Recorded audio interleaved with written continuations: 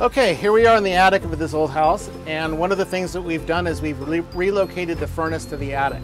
And one of the things that we do different in order to increase efficiency is we mechanically suspend this furnace. And we even put a steel cross member underneath the furnace, and what this does is provides for a much stable platform should we ever have an earthquake.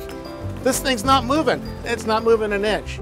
This is a high efficiency furnace. It has what we call a variable speed blower, which works a lot like the fan in your car. If you get in your car, you adjust the fan. This fan basically does the exact same thing, combined with what we call a high efficiency coil. This will dramatically reduce the electrical consumption that someone's going to have and increase their cooling capacity inside the house, which of course means quicker and faster cooling for less money.